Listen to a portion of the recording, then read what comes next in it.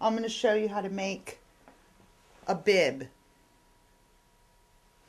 Now, you take a t-shirt, or you could take a sweatshirt and do the same thing.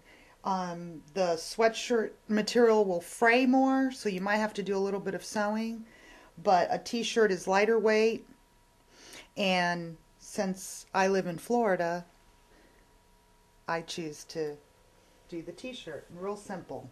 Okay. You take a t-shirt. If it's for a baby, you of course will use a smaller t-shirt. You lay it down flat.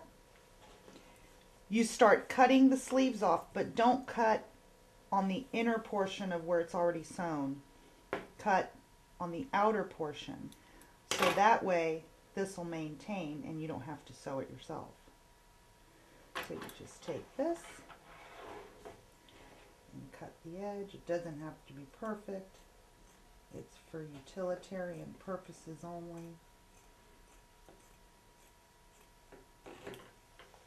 I also don't like the plastic or whatever they use behind those baby bibs. They're hard and sometimes don't smell very nice.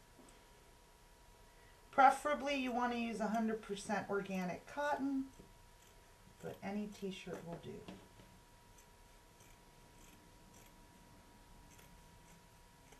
Again, if you find your child's head is really big, you can cut out the hole bigger, but I usually keep it this way because it'll prevent any fraying.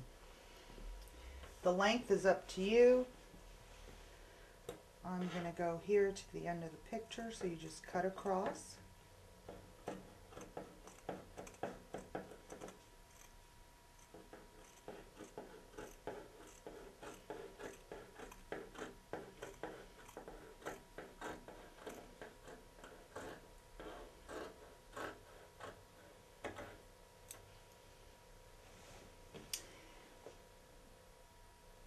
You take this side where the bottom of the sleeve meets the point where you just cut off at, because you need an opening, and you just cut that straight up and down on the edge.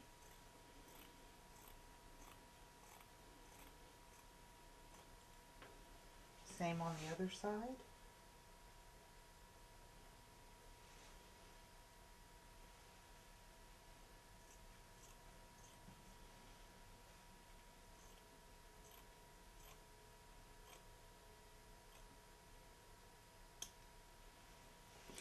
Now, you can leave it long in the back and long in the front. Okay, kids sometimes throw things behind them. Okay, as you see here, you can leave it long in the back and long in the front, or you can turn it over to make it look like an actual perfect bib.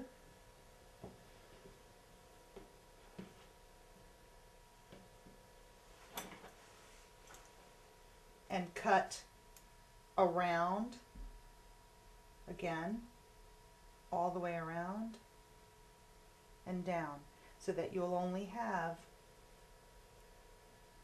this part, which goes around the child's neck and covers their whole front.